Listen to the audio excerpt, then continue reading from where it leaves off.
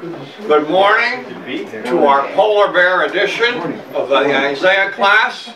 Is it 5 degrees or 10 degrees outside? Anyways, you're here. God bless you all. And we're going to pray, and then you're going to have to go into brain power in a minute here. I got a question for you. Father, we ask that you would bless, that you would instruct, help, and speak to our hearts, Father, that we would have not only hear what's being said and what we read, but we would have revelation of what we see and hear today. That you would speak to us through it. In Jesus' name we pray, and help us speak it to others in the name of Jesus. Amen? Amen. Okay. Pastor Handel, we have cards going around for Leah. Leah a card. Leah, yeah, Sweetie. I have cards going around. Going around for Leah, Sweetie? Okay. Well. Do you need the space for somebody? Okay. Okay. Okay. A couple of things I want to get to just with our administration of the class. Really, we are a team of people, and one of those people on that team is Michelle Fitch. Michelle, wave to everybody there. Okay. Now, one of the things, she's collecting your addresses and emails. One of the things she's going to send you is Marlene was kind enough to take the time to write a transcript of every class we've had so far. She's up to the 4th class, and they're going to be sent to you.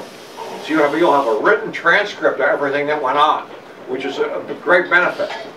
Secondly, she's working on printing a take-home. Yeah, go get that printed. She's a take-home test, and we'll go over it once you have a copy of it. You have 2 weeks to do it. The idea is it will force you to do a thorough review of what we've had. And that's the idea. I prefer the take-home than a traditional test because, well, I remember my college days. Study, memorize, take the test. A week later, can't remember what's on the test. And I don't know if that's very valid. You know, if what I taught you forgot a week later, why give the test? But if you do the take-home, it will force you to review your notes, and you'll have a written record of important facts and information on the class for your review later on. So I prefer it that way. Okay? And then I'm not like preferring the student who's better at memorizing than the one who isn't. Some of you, you know, memorization is not your thing. You don't have to admit to it, but anyways, you don't have to do that, but you do have to review. Okay. So those things, yes. Now, grab your boards for a minute. We're going to start you with a question. And I'm going to use the board up here a little bit. You're going to give to me 4 themes, or what you think are the most dominant themes in the book of Isaiah. I'll give you a clue. We have covered all 4 of them. We've touched on them in some degree. Now, think over what we've been studying, what you've been learning, and on your boards, try to write 4 important themes that we have looked at. I mean, there's more than 4 in this book, obviously, but the most common ones, the most important ones. I want to see what you come up with.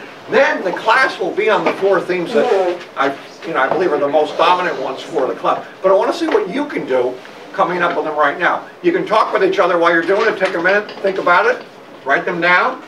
You can copy from each other. This is not a test. This is cooperative learning. As a classroom teacher for many years, I realized that kids do an awful lot of learning. Look at what's on each other's papers. So I've learned to maximize that instead of penalizing. So when the test comes, I remove them to the 4 corners of the room so I can't keep doing that. Now, 4 themes, dominant themes, major themes, book of Isaiah.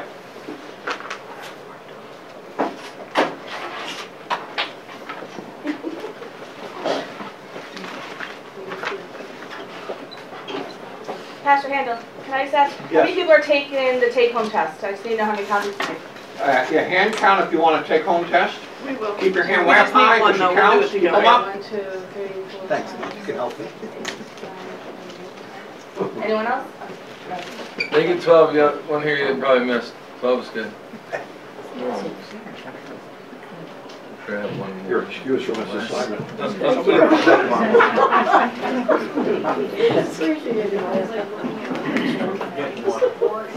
gonna say. Do your homework. If it's a good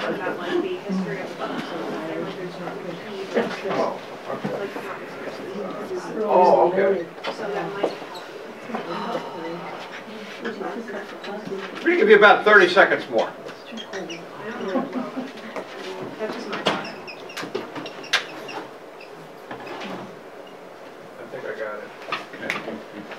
By the way, for those of you who are educators who wanted to know, one of the proven ways to teach something is to test people on what they know first and then teach it after. So you're kind of doing that a little bit. Do something about it. Okay?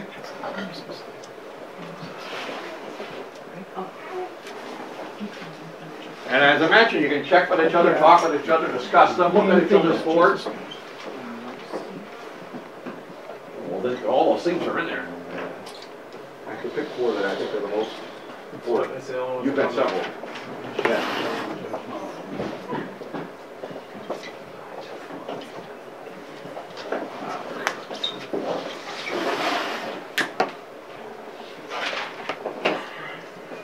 What do you like?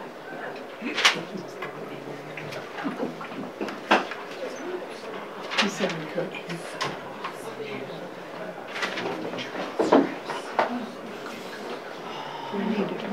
Okay. Now, let's see. I want to get this. I hear it's not real great. Hold those. Some of you hold up your boards. I want to go by and see here. Let me just see. I see here. Okay. I'm going to pick up some boards and show some of those here. Probably the best way to do it. Okay, we have the Gospel according to Marlene here. This is probably the, I wouldn't say the one mentioned the most, but it's probably the most important thing. Jesus Christ, Messiah. And she wrote with it a kingdom, eternal kingdom reign.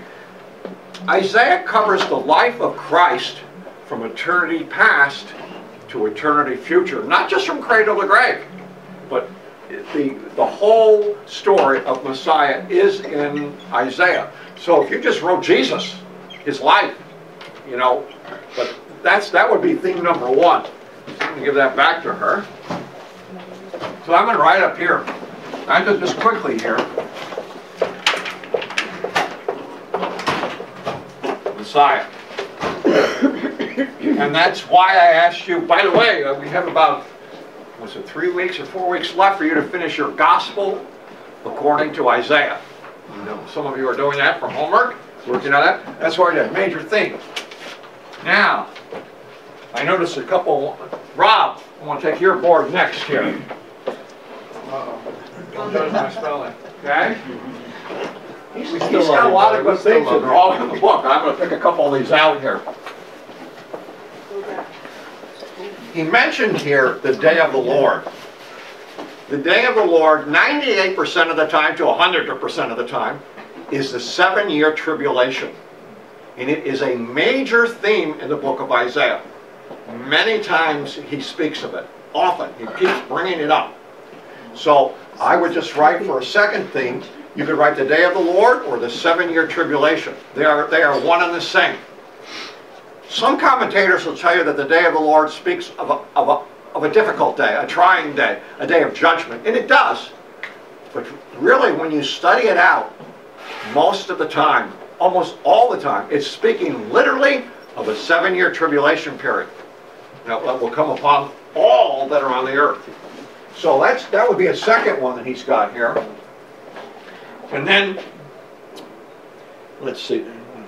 Yes. Underneath it here is written the millennial reign of Christ, the 1,000-year reign of Christ, the time of peace. And I know one of the classes, I think I gave you 5 scriptures describing the millennial reign. That's when when the wolf and the lamb lie down together and nobody has lunch on each other. Okay, all right, and beat their weapons of war into farm instruments. Okay. So I'm going to put that one down. Then there's one, we've got a couple more here. So, Jesus, then, we do them in order. I guess we have we can write Day of the Lord. Day of the Lord would be a second thing, which really speaks of the tribulation. Officially, the 7-year period, you can speak of it as a tribulation. Midway through the tribulation, after 3.5 years, in the book of Revelation, it calls it the Great Tribulation. So often we speak of the whole period as the Great Tribulation. Officially, it's the last 3.5 years of that tribulation period are called in the scriptures the Great Tribulation. And that's a major theme in Isaiah. Then, the millennial reign, let's hope I can spell it right. Did I get it right? Or do I need 2 N's there? No, I think that's right. 2 N's? No. I think there's 2 N's here. Unusual. I hope I saw it right. Millennial reign. Forget the I before E except after C. But anyways, got that spelled right. Okay? And then there's one more theme. I'm going to walk around and see if I can find this on anybody, see who worded it well.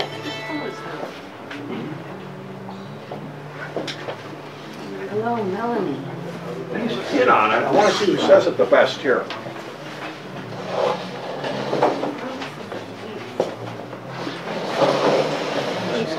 Okay. Hey, Bernie. How are you doing? Subbing for Jack today. God, huh? yeah. Give me a quick tutelage on it. Yeah. Hopefully I don't screw it up.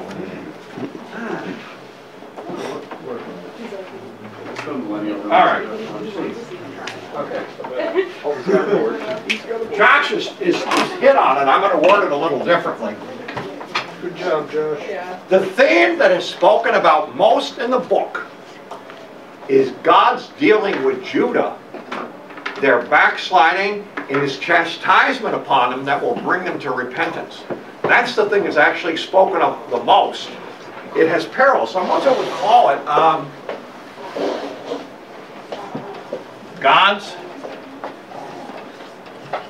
let's call it God's dealings. We could say it differently. With Judah, and I really, often, the city of Jerusalem. Being it's going to be the world's capital someday, and if you will, the greatest city on earth. What happens to it is important to the scriptures. And of course, there's chastisement, there's backsliding. Well, as we said, even in chapter 1, Christ's kingdom in Jerusalem. Christ's kingdom in Jerusalem. Yeah, you got it. So these themes also can overlap with each other. But I would say that these are the 4 major themes. Now we're going to go through some points on each of them. These are the 4 major things that you're going to see in Isaiah.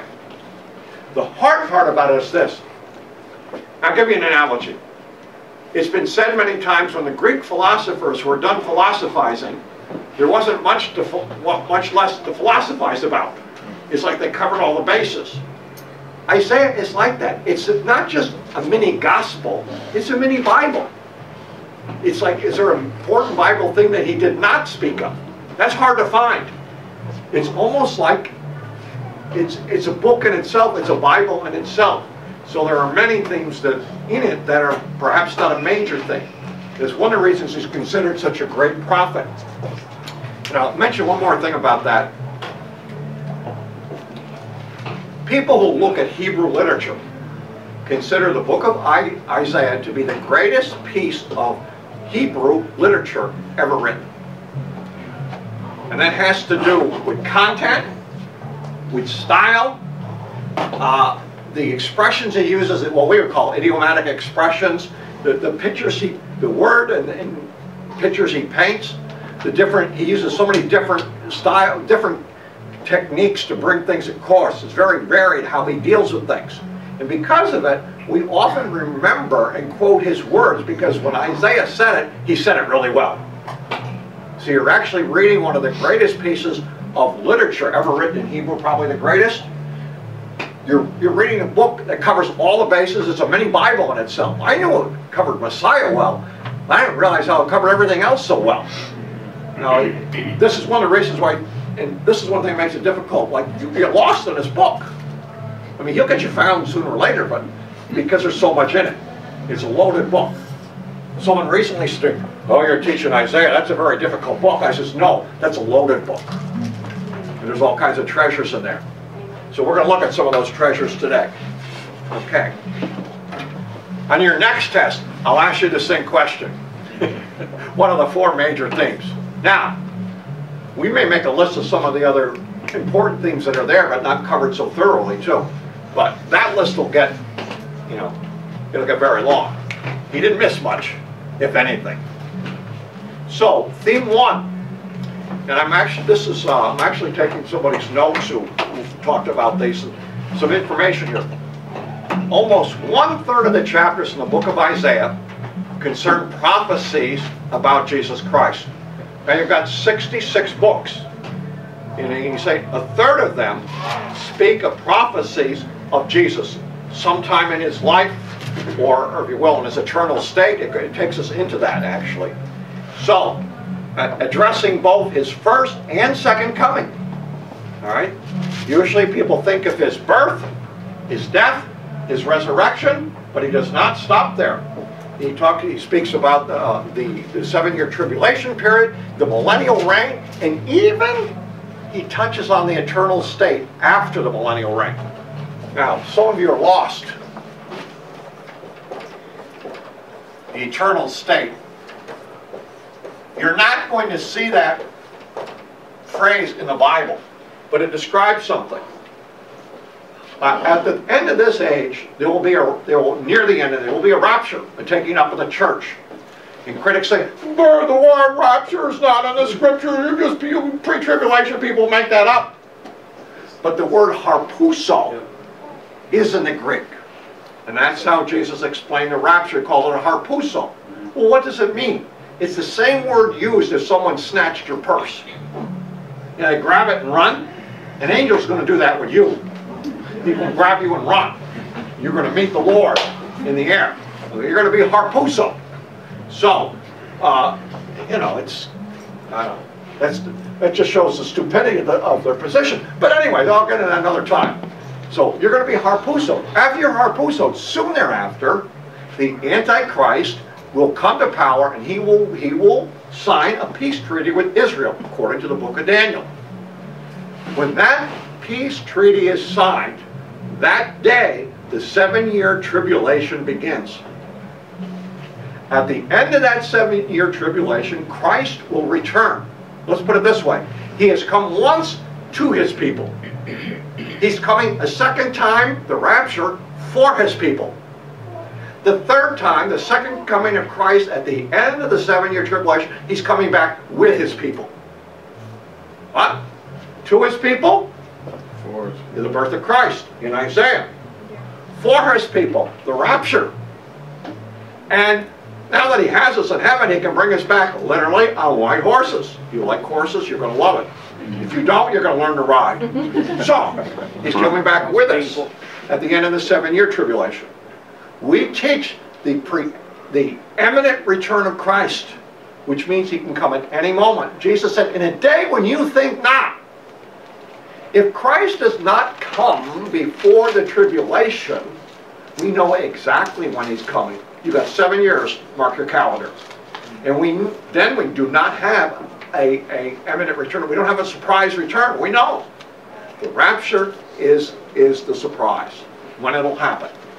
Okay, so at the end, when he comes, the tribulation is over. At the end of the tribulation, all of Israel who is left and not destroyed by the Antichrist will believe on him and call on him, and he will come. The last 3 days of the tribulation, they will call on him and he will come. At that point, when he comes, he will set up a kingdom which will last for 1,000 years, the millennial reign of Christ. But Isaiah goes beyond that. At the end of millennial reign, according to the book of Revelation, the devil will be loose for a season. He will deceive the nations. They will attack Jerusalem, and they will be destroyed in a moment of time. At that point, we get a new heaven and a new earth. During the millennial reign, we get a restored earth. At the end of the millennial reign, we get a new heaven and a new earth. Theologians call that period the eternal state. time is no more and eternity is forever. And there will be no more sin. And there will be no suffering, and there will be no tears. And an everlasting joy shall be upon our head according to Scriptures. So Isaiah covers all those things. Now, just see when I mention these things. So he takes us right into the eternal state. So I say from eternity past to eternity future. All right. Now, let's see here. They've mentioned some of the things here. His first and second coming, that's how I got into it, yes. Isaiah provides more prophecy of the second coming of Christ than any other Old Testament prophet. That's amazing. He says more about it, about the second coming than and that is the 7-year tribulation and the coming of Christ at the end of it. He says more than any other prophet. So, they mention some things here. You can write them down. He shall judge between the nations, Isaiah 2:4. He's called the branch of the Lord in Isaiah 4:2 and Isaiah 11:1. This is a short list. This could be much longer. His virgin birth in 7:14 and in 8:8 in verse 10. That's where he's called Emmanuel. He's called Emmanuel, I believe, 4 times in the book of Isaiah. I think it's 4. It might be 3. He's also called the stone of stumbling and a rock of offense. We have not spoken about that, but it's repeated in the New Testament. He's a stumbling block. Many, him, that kid from Nazareth, he's the Messiah? Yes, he's the Messiah. He was a stumbling block to many.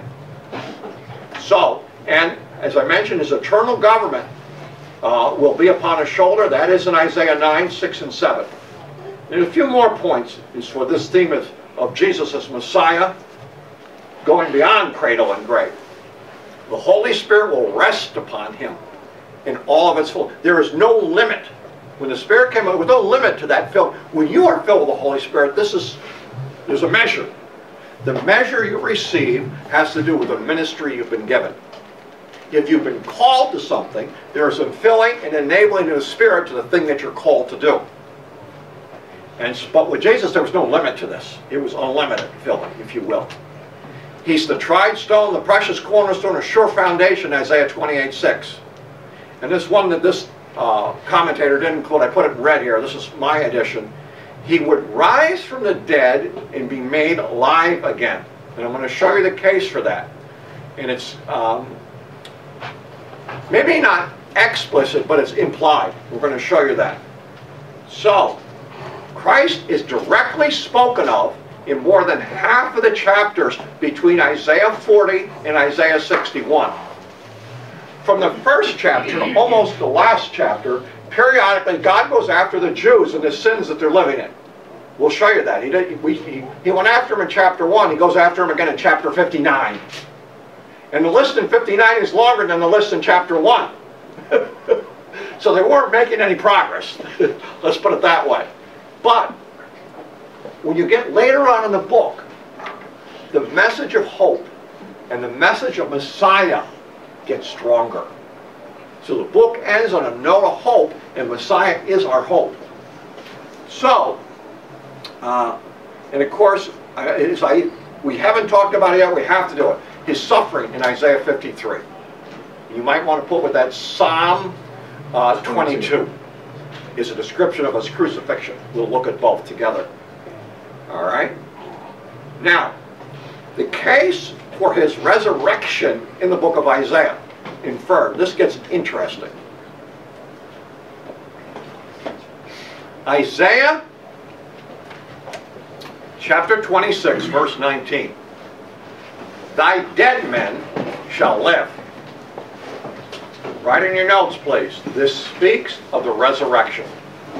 As the Apostle Paul said, the hope of the Jews has always been the resurrection from the dead. A physical resurrection. Job spoke. He says, after the death worms have feasted on me, I will see God in my flesh. A resurrected body. And Isaiah speaks about this in verse, the dead men shall live. Now here's where it gets interesting. Together with my dead body. shall they arise. The question is here, is Isaiah speaking of his own dead body, or is he speaking for the Lord, where the dead body is the dead body of Jesus?